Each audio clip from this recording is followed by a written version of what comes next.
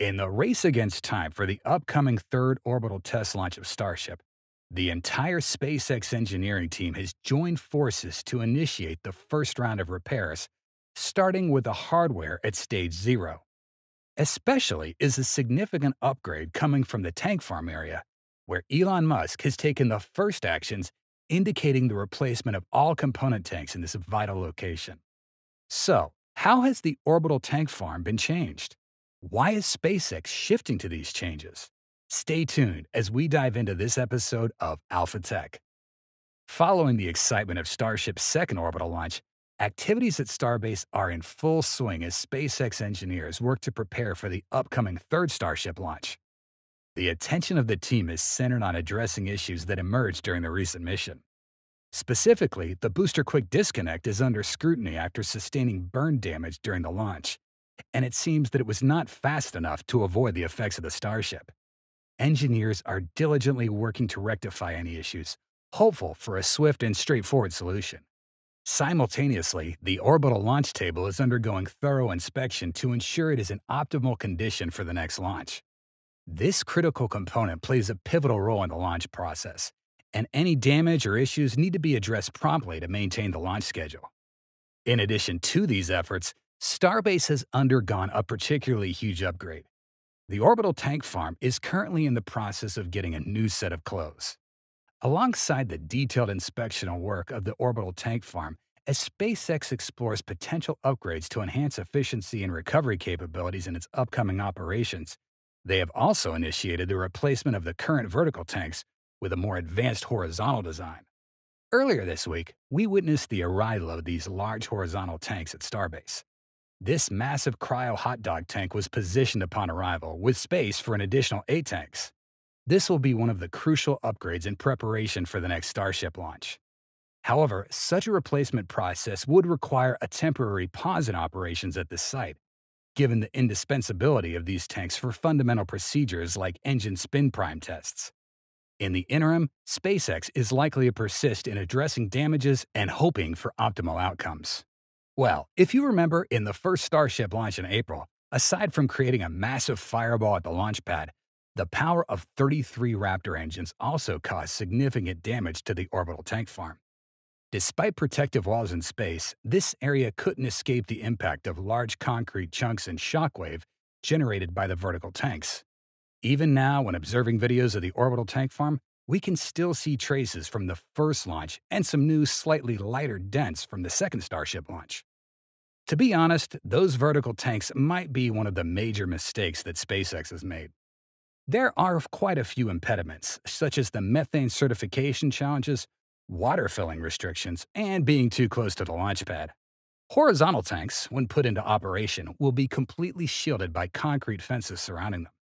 Moreover, horizontally oriented tanks are more stable than their vertically positioned counterparts, especially during transportation or seismic concerns.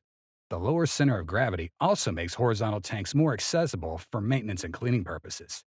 It's more convenient in desired locations and eliminates the hassle of dealing with a tank that is a few inches too tall. They can also be easily customized with additional features like multiple compartments, pumps, and accessories.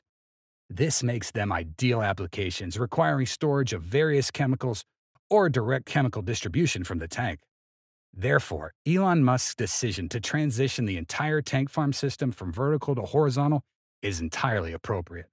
It will undoubtedly address the challenges that have surfaced in this critical area. Indeed, this facility serves as the vital storage hub for the various liquids essential to Starship missions. If fuel is the lifeblood to sustain rockets, then tanks in the tank farm are like the heart of Starship, responsible for transporting and circulating fuel to keep the rocket alive. The vertical tanks are part of the OLS tank farm is the storage area for liquid methane and liquid oxygen, which is used as a propellant for Starship and Super Heavy. Furthermore, liquid hydrogen used for vehicle pressure tests at cryogenic temperatures and water for the deluge system are to be stored at the OLS tank farm. These liquids are stored in huge vertical tanks that have been built by SpaceX at the production site in a procedure that is similar to the stacking of Starship prototypes. In addition to the connection of the suborbital launch tank farm, the OLS tank farm is connected to the Orbital Launch Mount, or OLM, and the Launch and Integration Tower. The booster is fueled via a quick disconnect system on the OLM, and the upper stage ship is fueled via a quick disconnect arm that is installed on the integration tower. Among them is the Orbital Tank Farm, consisting of 8 large vertical tanks. They share a height of about 30 meters, constructed with the same tools and the same type of steel as Starship and Super Heavy. Additionally, there are built tank sleeves, which are the outer covering layer. Measuring around 12 meters wide and 40 meters tall, those cryoshells will enclose all 8 SpaceX-built tanks, allowing the company to fill the 1.5-meter gap between them with an insulating solid, gas, or some combination of both. With those shells and insulation, SpaceX's custom-built Starship tank form should be more than capable of storing cryogenic liquid oxygen and methane for days or even weeks. Starting from the roadside, you can see a solitary liquid oxygen tank followed by 2 liquid nitrogen tanks. Notably, the tank situated on the far right, initially designated for methane storage, underwent safety tests that failed, leading to its repurposing as a water tank. Moving closer to the orbital launch mount, you'll encounter 2 more liquid oxygen tanks and an additional pair of water tanks, originally intended for methane storage. Now, you might be wondering, where's the methane stored? It's housed in the horizontal tanks adjacent to the original GSE tanks. In fact, in the past, SpaceX had intended to use vertical tanks to store liquid methane fuel. In 2021, SpaceX installed the second of 2 vertically built cryogenic liquid methane LCH-4 storage tanks manufactured by SpaceX. However, a rough unofficial narrative had been constructed to explain the lack of progress on the farm's fuel half.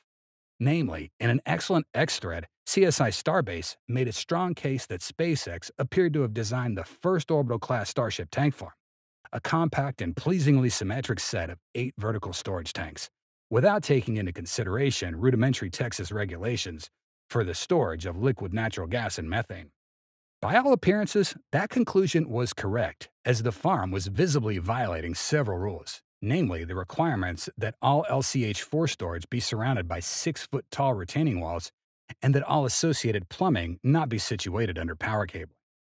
As it exists, the LCH-4 side of the vertical tank farm violates both of those rules. The end result is that those vertical LCH-4 tanks are not in use. Instead, SpaceX appears to have fully refocused on horizontal tanks.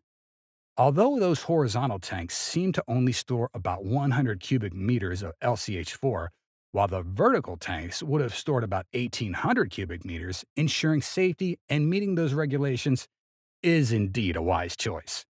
In short, SpaceX is still putting in maximum effort for significant upgrades to the Phase 0 hardware in Starship. Additionally, Elon Musk has announced that the rocket hardware will be ready in the next 3 to 4 weeks. This is likely to be a busy period for SpaceX, but at least it won't be as unpredictable as the first launch. However, SpaceX will also face a challenging issue with the government agencies, as after the test on November 18th, Starship is still considered by the FAA as an anomalous flight.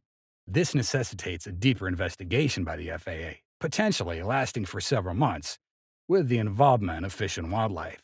SpaceX also has to overcome the FAA's environmental assessment for the third Starship test and submit a modified launch license application to accommodate additional flights. That's all for today's episode. We hope you enjoyed it and learned something new. Please let us know what you think in the comments section below. Your feedback is very important to us and helps us make better videos for you. Thanks so much for watching, and see you next time.